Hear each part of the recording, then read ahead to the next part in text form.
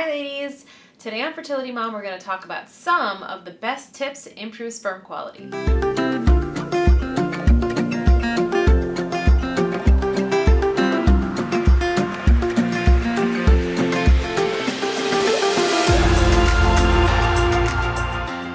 Hi! Welcome back to Fertility Mom.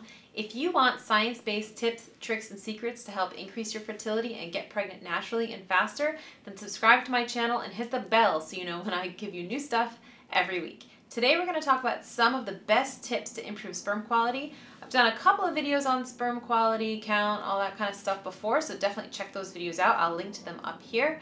And these are just a few, so if you want more, if you want another video about how to improve your sperm quality, hit me down below in the comments and I'll do another video. Number one is eat a clean diet full of whole, unprocessed foods.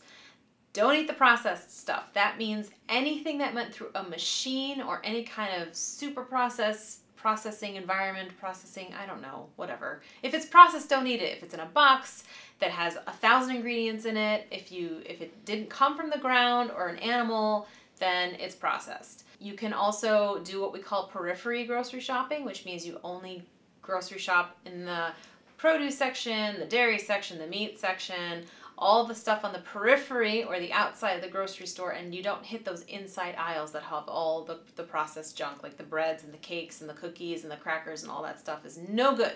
Full of chemicals, full of additives, full of things that decrease your sperm quality and count, and that's not what we want. So you want to eat lots of fruits, lots of vegetables, and all that kind of good stuff. Number two is going to be take your supplements. Now, your supplements are going to be a little bit different than the ones your partner may be taking, but not terribly different. You're going to want to make sure you're taking zinc, vitamin D, vitamin C, a probiotic. A probiotic is extremely important. They're finding in studies that a probiotic is so massively important in sperm health that it's being talked about at fertility conferences like around the world. So take a probiotic.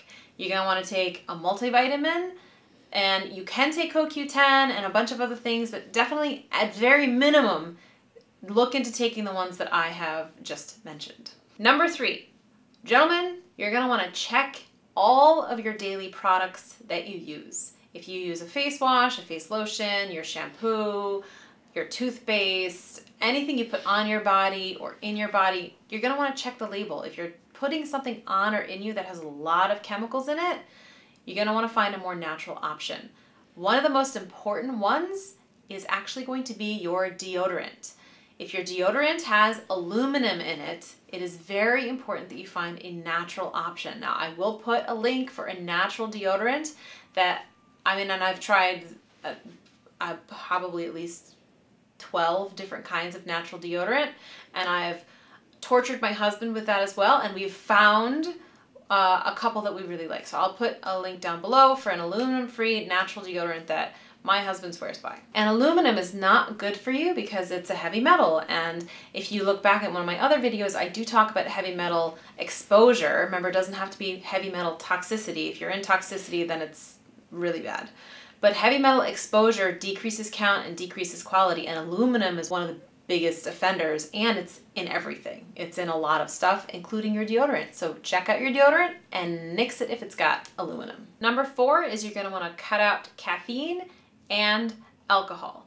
Now, caffeine actually makes sperm, like, they swim around all wonky, and I'm not making this up. They actually have looked at sperm under microscopes that have been affected by caffeine, and they don't swim, their motility is affected by caffeine. So if you're drinking a lot of caffeine, you're gonna try and taper that down or completely cut it out. If you're drinking like Monsters and Red Bull and all that stuff, no bueno. Not only does it have caffeine, but it has lots of other chemicals and additives as well. So absolutely take a look at what you're drinking, replace it with water, seltzer, tea, that kind of stuff. Number five is going to be avoid soy protein and soy compounds, and that's because when you ingest soy or you eat it, it actually turns into an estrogen-like compound in the body.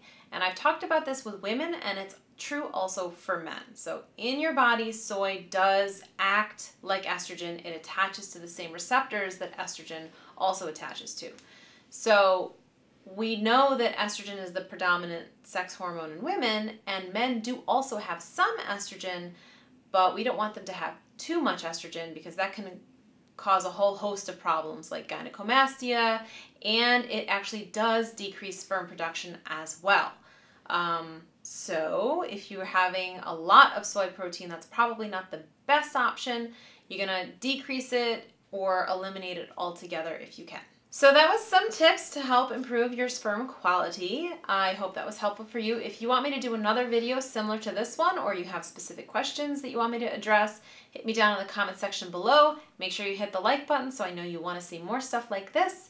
And I shall see you on the next video. Bye!